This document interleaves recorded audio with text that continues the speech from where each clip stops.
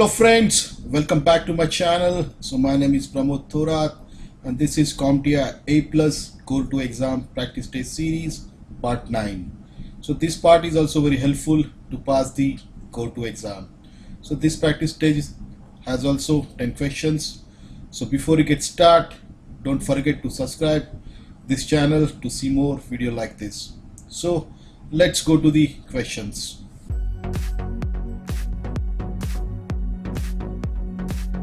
So the question number 1. So which of the following devices are most likely to have a grounding wire attached to them based on the manufacturer's design? Choose 2. So below are the options. Option A is UPS. Option B is a server rack. Option C is a PoE phone. Option D is a desktop printer. Option E is a modem. Option F is a patch panel. So let's check the correct answer for this question. And the correct answer for this question is A and B. A is UPS and B is a server rack. So let's move to the next question, question number 2. And the question number 2 is, a technician had just finished installing a secondary OS on a workstation. After rebooting the computer, the technician received the following error: no OS found. The technician confirms the boot.ini file is correct. So which of the following is most likely causing this error? So option A is the computer has Grub Legacy installed. Option B is the Windows startup services are not running. Option C is an incompatible partition is marked as active. Option D is an unsupported version of Windows is installed. So let's check the correct answer for this question. And the correct answer for this question is C, an incompatible partition is marked as active. So let's move to the next question, question number 3. And the question number 3 is, a technician is installing a private PC in a public workspace. So which of the following password practices should the technician implement on the PC to secure network access? Option A is remove the guest account from the administrators group. Option B is a disable single sign-on. Option C is issue a default strong password for all users. Option D is require authentication on wake up. So let's check the correct answer for this question. And the correct answer for this question is D, require authentication on wake up. So let's move to the next question, question number 4. So question number 4, Joe, an employee, took a company issued Windows laptop home but is having trouble connecting to any of the shares hosted on his home media server. Joe has verified he is connected to the internet. So which of the following would explain why Joe cannot access his personal shares? Option A is an IP conflict is present. Option B is a corporate VPN is enabled. Option C is a firewall exception must be set. Option D is a home group must be enabled. So let's check the correct answer for this question. And the correct answer for this question is option D, home group must be enabled. So let's move to the question 5.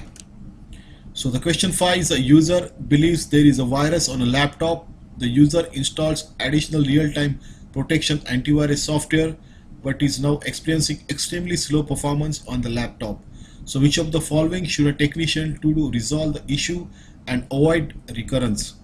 So option A is activate real-time protection on both antivirus software programs. Option B is uninstall one antivirus software program and install a different one. Option C is run OS updates. Option D is enable the quarantine feature on both antivirus software programs. Option E is remove the user, install antivirus software. So let's check the correct answer for this question. And the correct answer for this question is E, remove the user, install antivirus software. So let's move to the next question, question number 6. And the question number 6 is, a user who is running Windows XP calls a technician to upgrade the computer to a newer Windows OS. The user states that computer has only 1 GB of RAM and 16 GB of hard drive space with a 1.7 GHz processor. So which of the following OS should the technician recommended to ensure the best performance on his computer? Option A, Windows 7. Option B is a Windows 8. Option C, Windows 8.1. Option D is a Windows 10. So let's check the correct answer for this question. And the correct answer for this question is option A, Windows 7. So let's move to the next question, question number 7. And the question number 7 is, which of the following security methods best describes when a user enters a username and password once for a multiple applications. Option A is a SSO, single sign-on. Option B is a permission propagation. Option C is a inheritance. Option D is a MFA. So let's check the correct answer for this question. And the correct answer for this question is option A, SSA, single sign-on.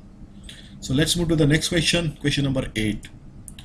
And the question number 8 is, a technician is setting up a kiosk.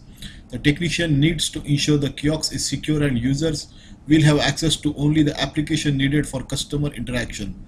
The technician must also ensure that whenever the computer is rebooted or powered on, it locks in automatically without a password. So which of the following account types would the technician most likely set up on his kiosk machine? Option E is a guest, option B is an administrator, option C is a power user, option D is a remote desktop user.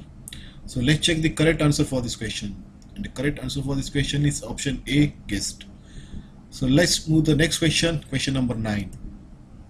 So question number 9 is, a technician has been asked to recommend antivirus software for a home PC, but a user does not want to pay for a license. So which of the following license types should the technician recommend? Option E is an open license, option B is a personal license, option C is a corporate license, option D is an enterprise license. So the correct answer for this question is option A, open license. So let's move to the last question for this part, question number 10. And the question number 10 is, Joe, a systems administrator, is setting up a risk management plan for the IT department. So part of the plan is to take daily backups of all servers. The server backups will be saved locally to NAS. So which of the following can Joe do to ensure the backups will work if needed? So option E is a frequently restore the servers from backup files and test them. Option B is a configure the backups to restore to virtual machines for quick recovery. Option C is a setup scripts that automatically return failed backup jobs. Option D is a setup alerts to let administrator knows when backups fail. Option E is a store copies of the backups offsite in a secure data center. So let's check the correct answer for this question. And the correct answer for the question is A, frequently restore the servers from backup files and test them. So this part has been completed. I hope you are enjoying these videos. So please like, share and subscribe for more similar content. I will upload next part shortly. Thanks for watching. Thank you.